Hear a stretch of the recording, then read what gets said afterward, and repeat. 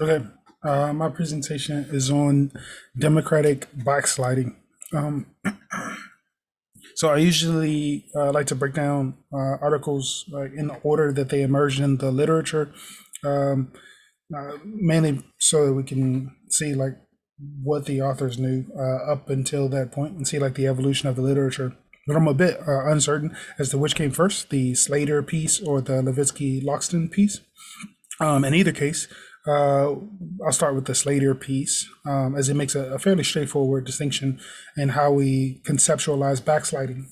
Specifically, Slater points out the fact that Latin American regimes didn't experience a third wave reverse towards authoritarianism, despite scholars' expectations that the wave of democratization would rubber band back into authoritarianism.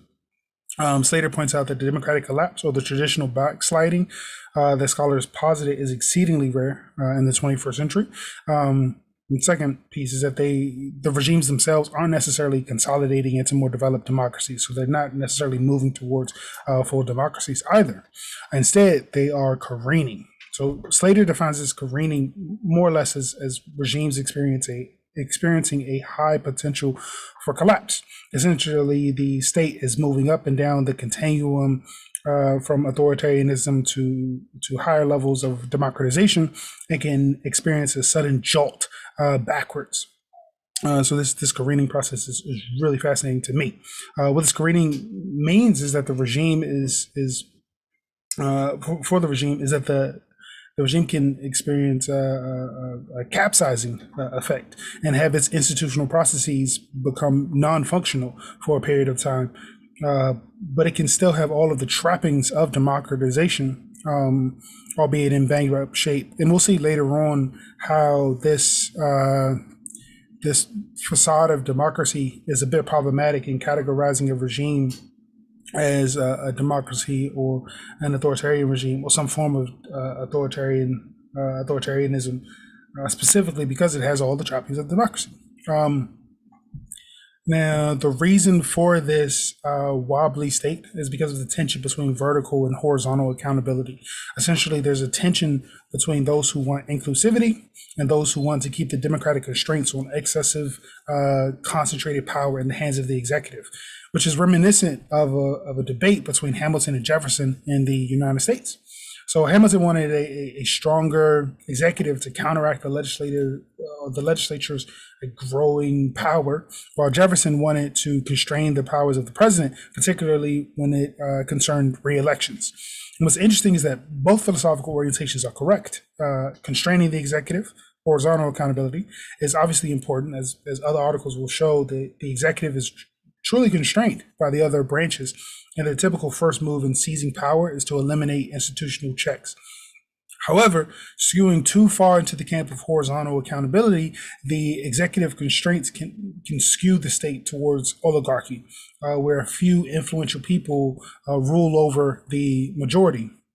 But in the other corner, we have the populist president carrying a heavy mandate in one hand and a chisel he plans to use to free the masses from oligarchic control from a detached legislature in the other hand.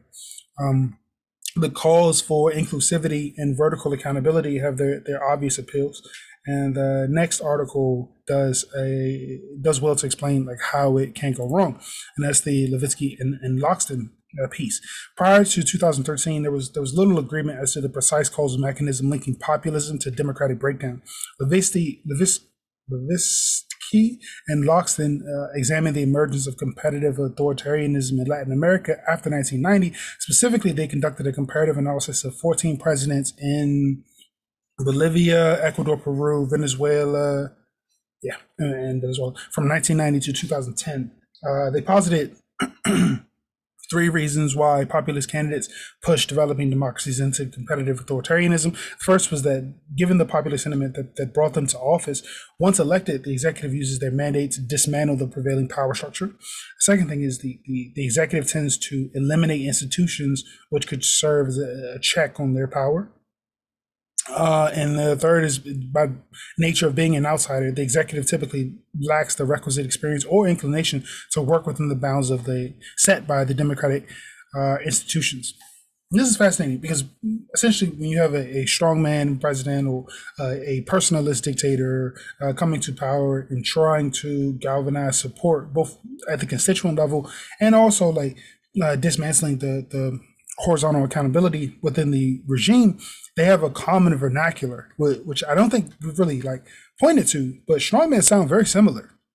And I was listening to Chavez and a few other dictators through history, and I was listening to Trump in particular, and a lot of the things they say in their typical appeals are very, very similar. And I don't know how much has been fleshed out in the comparative literature.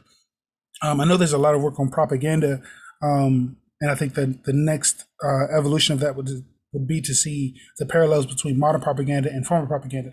But in either case, I'm going to show a video on Chavez's way of speaking and how he's like galvanizing support and talking about like essentially dismantling the power structure in his regime. So check this out. En verdad, esos primeros años, en esos primeros años se dio una batalla entre dos fuerzas que no pueden convivir dentro de un Estado, dentro de un gobierno, las fuerzas revolucionarias y las fuerzas contrarrevolucionarias.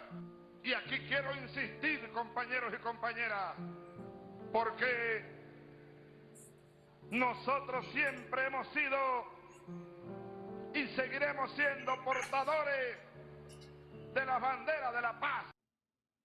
Notice the appeals to sort of an ethereal nationalism that I think kind of holds up in the American case as well.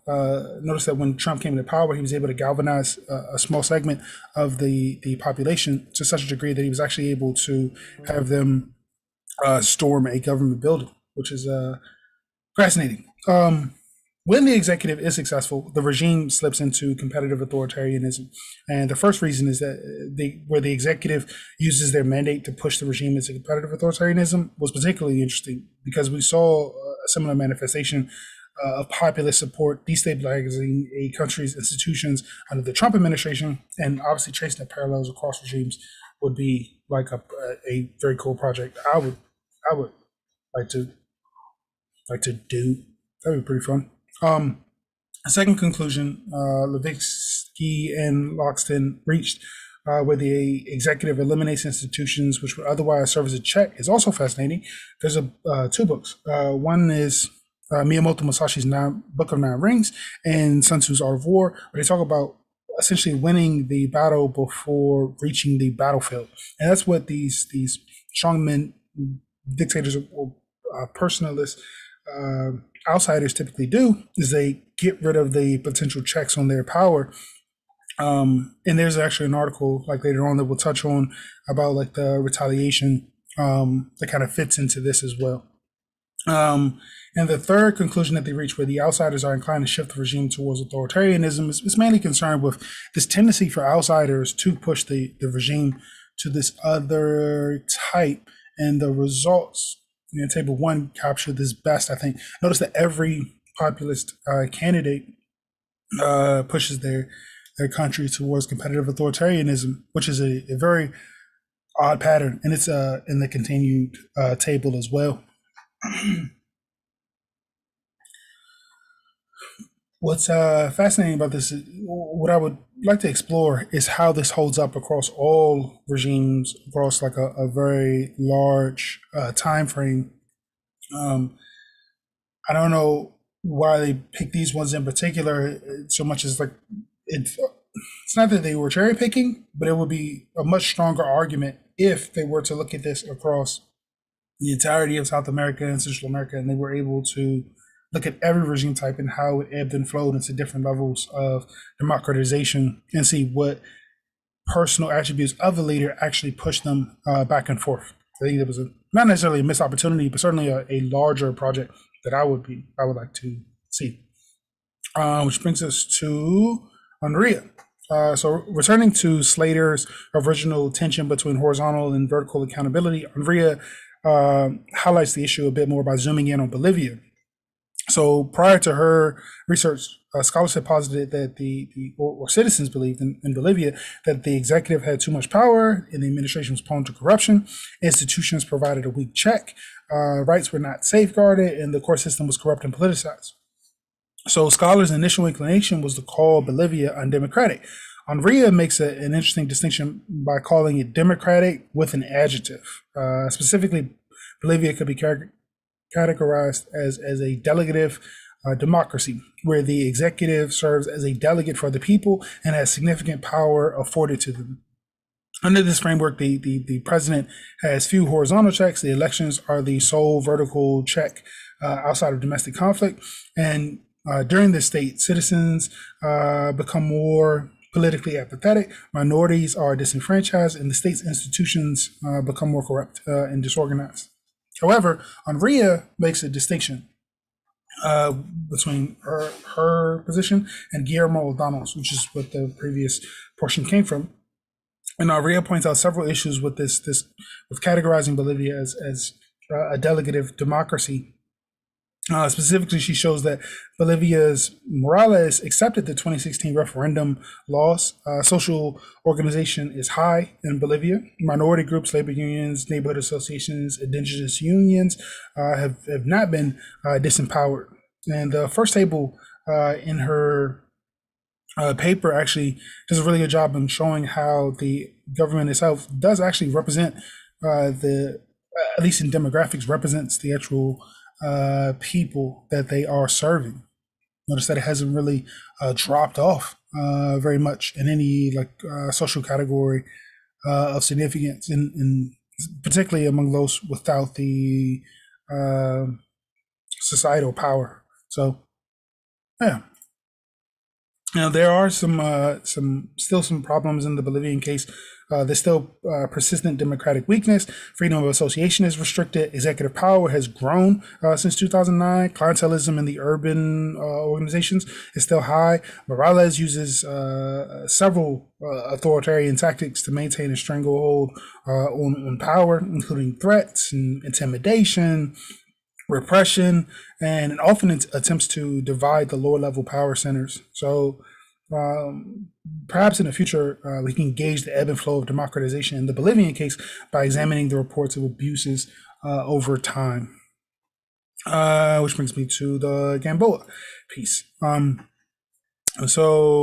Previous research posited that institutional power, economic development, state strength, all positively or were the primary factors which could cause democratic backsliding. However, the literature often makes it seem as if it happens fairly quickly, where a populist leader ascends to power during an economic downturn, eliminates the checks on his power, disenfranchises minorities, destabilizes lower level power centers in their way, and ultimately shifts the state towards authoritarianism.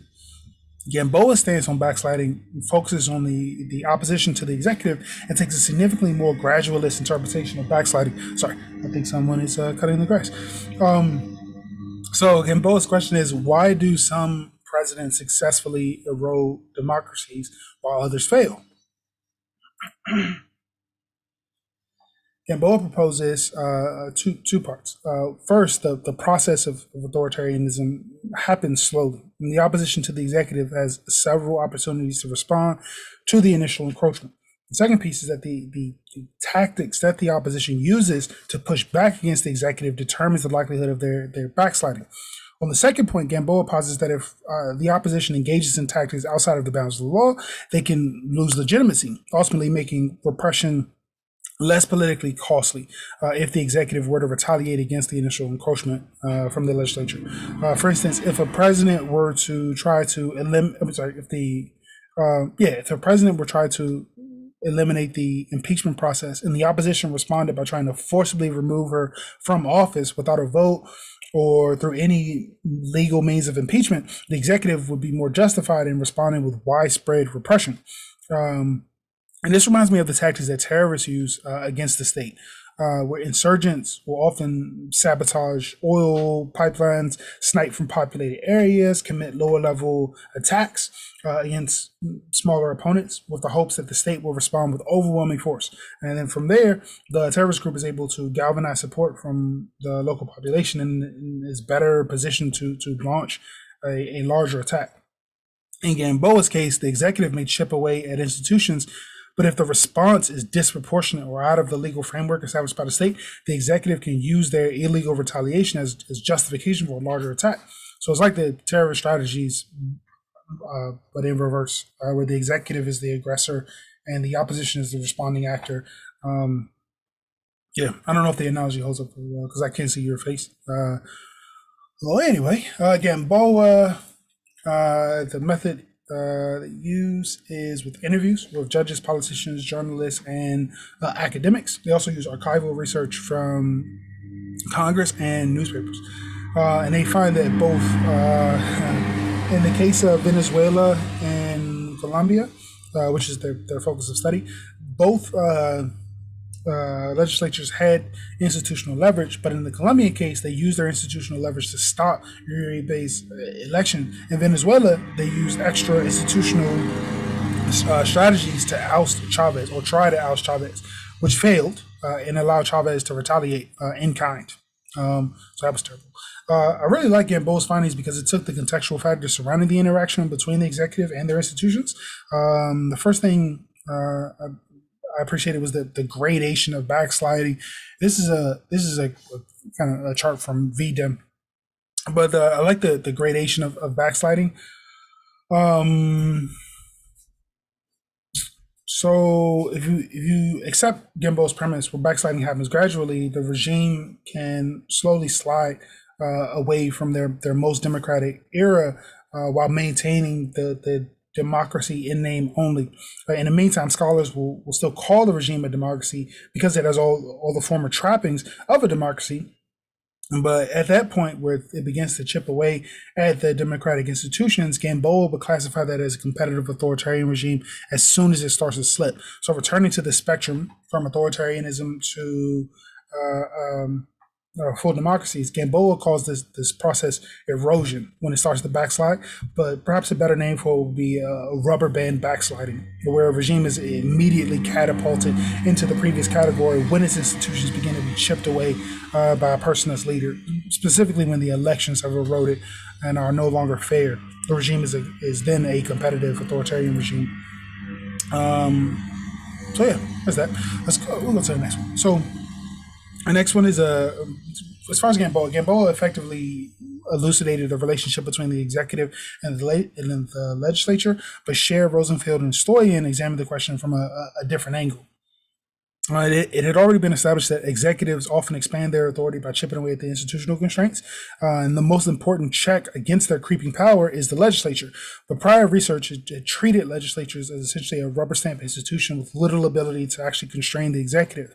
So Scher, Rosenfeld, and Stoyan pushed back against that and point to the variation in legislative behavior, where some legislatures are able to effectively curtail the executive assault on constraints, while others are steamrolled. The central question is, what explains the failure of legislatures to constrain the executive? And they argue that professionalized legislatures are better able to push back against the executive's expanding authority, and we would be better served by examining the informal attributes which allow legislatures to be more effective against executive-induced backsliding. And this professionalization is essentially the legislature learning from past behavior and professional experiences, which allow them to better position themselves against the creeping powers of the executive. Here's the findings. So they observe Argentina, Bolivia, Brazil, Uruguay between 1990 and 2010, and they find that weakly professionalized legislatures fail to discourage decree issuance. This is even the case where there is a legislative oversight over the executive.